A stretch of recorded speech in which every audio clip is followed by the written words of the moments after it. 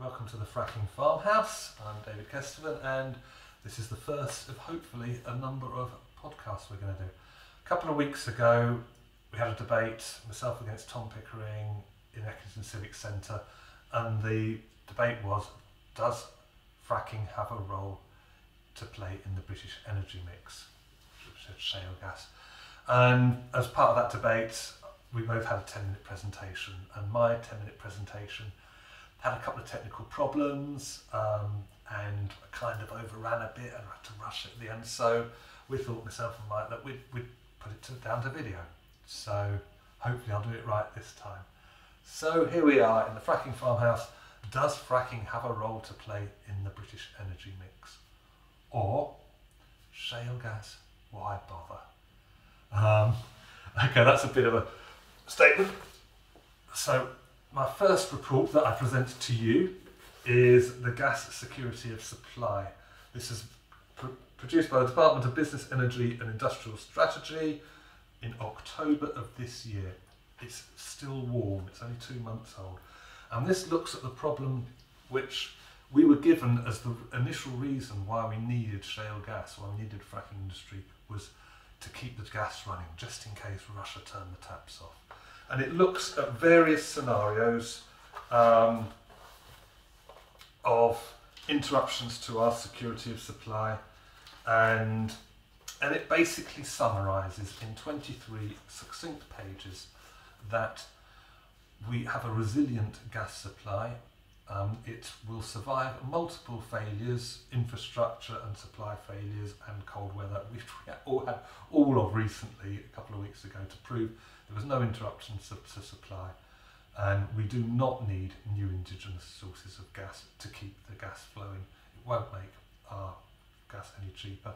And there's one paragraph in it, on page 19, it talks about shale, and the language it uses is so dismissive. It says the government believes that shale gas, and the government is optimistic about this. But in order to get a conservative response, it assumes no shale gas in the forecast period. Okay, so according to the government's own papers, in the next 20 years we will have safe, secure supply of gas, uninterrupted supply of gas, without shale gas. The next thing, published the same month, was the Clean Growth Strategy, also published by the government, with a forward from our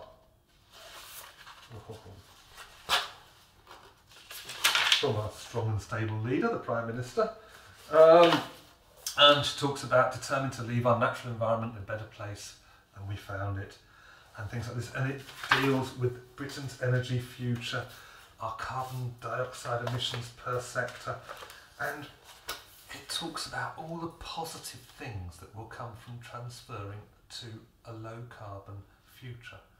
By developing the new technologies, the high skilled jobs that will be created, the hundreds and thousands of jobs that will be created and are being created by pursuing renewable energies and alternative futures than the ones we're on now.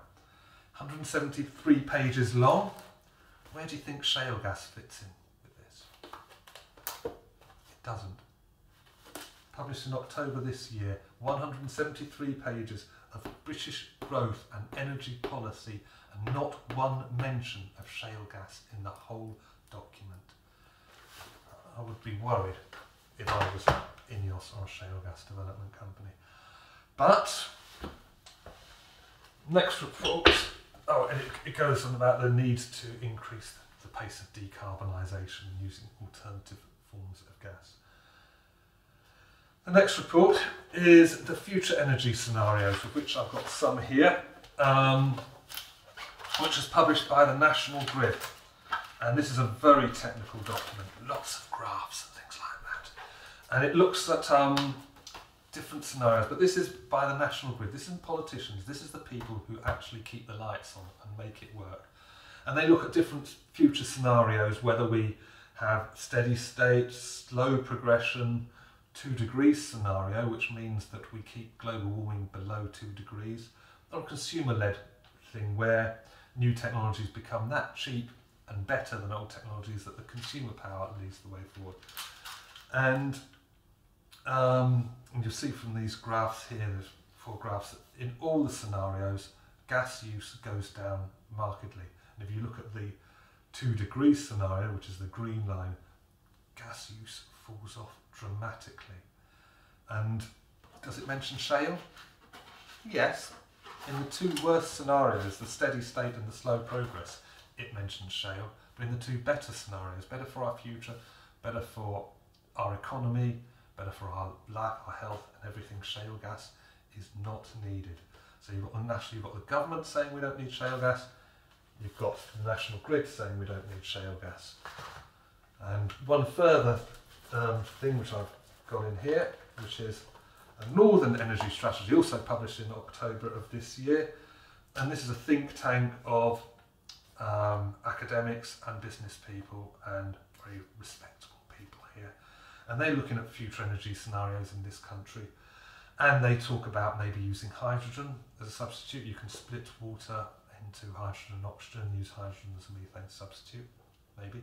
But it also talks about tidal and marine, it talks about nuclear, and it talks about different forms of energy storage from the fluctuating renewables, such as PV and solar. Does it mention shale? Yeah, it does. Quite a long way in, and very dismissively. It says that shale gas has garnered considerable opposition from environmental groups. That's true. And it may be too environmentally risky to proceed with, but it also says that shale gas should only proceed with advances in carbon capture and storage, of which we have seen none. So according to this thing, we should not be pursuing a shale gas future. So that's why bother. That's shale gas, why bother? So the next section of this presentation is why we mustn't exploit shale gas. And the 4 reasons I give here are climate change, the industrialisation and infrastructure required to develop it, the health impacts of developing it, and the social licence, which at the moment doesn't exist. Climate change. As a gardener, I can tell you, and you'll see from this graph, that in recent times, since about the 1980s, 1990s, the temperature of the planet has gone up remarkably, and it is speeding up. And if you look right at the far end of this graph, in 2015, the leap in temperatures 2015 was the largest leap we have ever seen between 2 years. 2015 was the hottest year ever. 2016 was hotter. It's looking like 2017 might come slightly in between those two, but 16 of the hottest 17 years have happened since the year 2000. Climate change is undeniable. It's happening fast. It's accelerating. And if you look at this graph, which shows, because it's being driven by atmospheric CO2, and you'll see from this graph, which goes back from 1700, how it's been developing slowly, the levels of CO2 in the atmosphere, and from the 1950s onwards, it's increasing at quite an alarming rate. But everybody says, oh, it's just a cycle, it'll come back down again, won't it? Well, if you look back over the last 800,000 years, which we're able to do with ice core data, if you look at this graph here, you'll see the cycle that has been going on over the last 800,000 years between 180 and at most 300 parts per million. It's now right, that is actually the graph there on the right hand side, going right up and crossing that horizontal line, 404 parts per million. And that level is not going to go down. It's still going up, and it's not going to go down anytime soon. That CO2 will last in the atmosphere for 100 years or so. So we are faced with a changing climate and a warming world, and this is not good. This is not something we have lived through yet. But you'll see on the news hurricanes, wildfires, floods. To me, as a gardener, it means things like this. I took this photograph on the day of the debate, and it's a bunch of daffodils. We call it Herbert's daffodils. They grow in our kitchen garden. And in 2015, I saw crocuses flowering before Christmas. Crocuses that used to flower in February were flowering in December. I've been watching these daffodils for the last 20 years. They're always the first daffs out, so you watch them because they're great. And it's usually early March, and just before the main daffodils come out on the garden. And there they are, nearly in flower on the 7th of December. And I'm recording this on the 20th of December, which is the day before the winter solstice. It was over 10 degrees today. We had wild honeybees foraging in the garden today. There's a nest in the hall that's been there forever. And these bees were out today, and nearly the shortest day. I can see climate change happening, and it's caused by exploiting fossil fuels. We mustn't go after a new set of fossil fuels. And in order to get fracking, we look at industrialisation, because in order to get fracking, to get shale gas out, the fracking process is so energy intensive. You have to drill so many holes, so many well pads. If you look here at the planning application that I have INEOS provided us with, this is the well, this is the traffic associated with the well that they want to drill at Bramley-Moore Lane, just 2 miles from here. And you'll see, just to construct the well pad, you've got over 2,000 HGV movements down country lanes just to build the well pad. And then when you come to the drilling phase, if you look at this, the drilling phase, which takes 3 months, they've got to drill for 3 months to get down, because the shale is 2.4 kilometres down. So you've got to drill for 3 months just to get to it, 24/7 for 3 months. And that phase, there's 1,254 HGV movements greater than 32 tonnes. Massive arctics down country lanes, just in the drilling phase for an exploratory well. If you're going to develop a gas field, you need hundreds and hundreds of wells, and you need to connect them with pipelines, and you need compressor stations and all this infrastructure to get something out of the ground that we don't want and we don't need. Here's a picture of one of these trucks trying to get to Kirby Misperton. That's with a workover rig. That's smaller than some of the trucks that they need to get through to Bramley-Moore Lane. Our community cannot stand it, and when you realise it's unnecessary. And the other thing then is health. And you know, this experiment in shale gas is happening now in Pennsylvania, and there are health effects. It's trying to be covered up. They're very litigious, the gas companies, and they tried to shut up the GPs, but the GPs met, and 300 of them just last October, well, a year October ago, voted unanimously for a moratorium on fracking on health grounds. But I hear you say, what about the June 2014 Public Health England report that says fracking is safe? Well, I revisited this, I read this last week, and it says that managed correctly and perfectly, the aerial pollution that's released from a fracking rig should pose no danger to health. It only looks at the aerial pollution from a fracking rig. It doesn't look at the health impacts of the traffic, of the wastewater that comes out, of any accidents happening or anything like that, of the noise. It doesn't look at any of that. It only looks at the air pollutants. And that's in June 2014, and that is the only thing they cite that says it's safe. It just isn't safe. Experience says where they're doing it in Pennsylvania, there are very, very few people. Pennsylvania is the size of the UK. It has a population of 12 million. The UK is like 52, and of those 12 million, 9 million of them live in the cities. So the countryside where the fracking is going on, it's virtually uninhabited.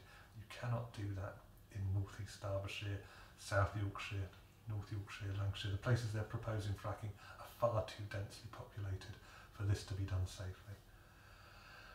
And social licence is another reason you mustn't do fracking. Once people realise that it's unnecessary, that it's dangerous, that it's hugely disruptive to local communities, the more people realise, the more they vote against it. And when you see the government pushing something through against the will of the people, realise that only 52% of the people say they want out of the EU, and we see the massive political change. When you see this pie chart, 86% oppose this planning application with 0 supporting it. That's because this is from the INEOS planning application, showing 0 local support.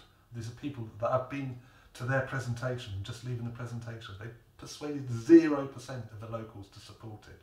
If you go to nationally, about 17%, which is financially support, compared with 73 or 74% of people that support renewable energy. So You cannot push against the will of the people like this. Fracking will fail. Is there another way? Yes, there is another way, thankfully. Thankfully, there is. And this is what's so frustrating. All the solutions are out there, we just need to act on them. There's a report from the Energy Bill Revolutions that suggests that if you insulate 6 million homes, take the poorest 6 million homes and insulate them, you will save £4.95 billion in savings.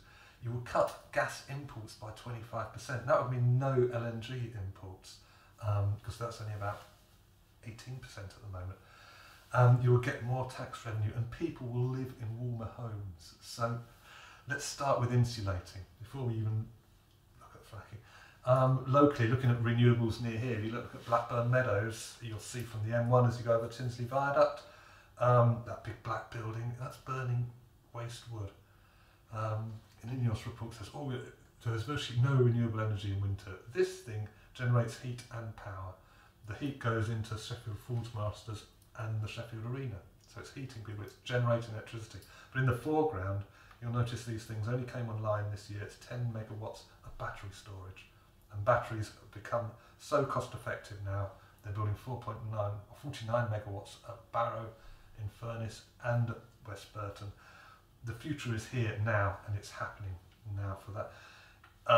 In Telford, this Lycos distribution centre has got 3.4 megawatt of solar on the roof.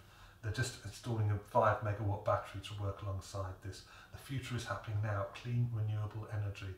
There is no need to burn gas to produce electricity. But if you do need gas, methane, you could look to bio-SNG, which is the national grid here is at the forefront of the green gas revolution.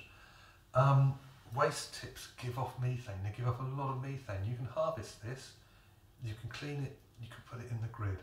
They are doing so at Staveley, just over the road from here.